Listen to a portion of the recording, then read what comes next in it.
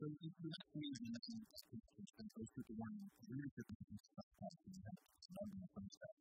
It's like the truth to make it how much success because the ball is run the direction.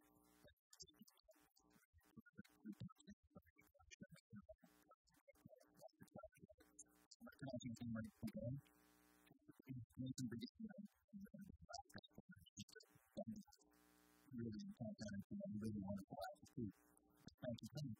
And what's happening about all these people was that what seemed to me to be such curiosity because they felt shame and other tragedies to blame themselves. And they did some, I was really taken by almost, I think all of them, at least, I was talking about, being able to along.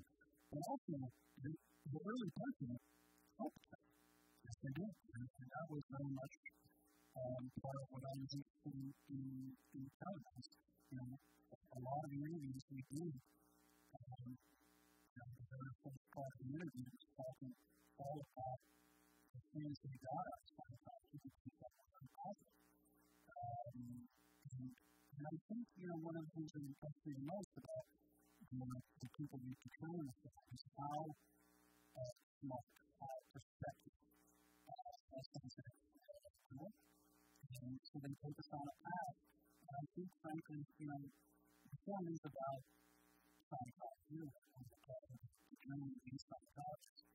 But more broadly speaking, I have this phrase of prison of belief. It's also about how all of us can become captured by a belief system, just a political or otherwise, that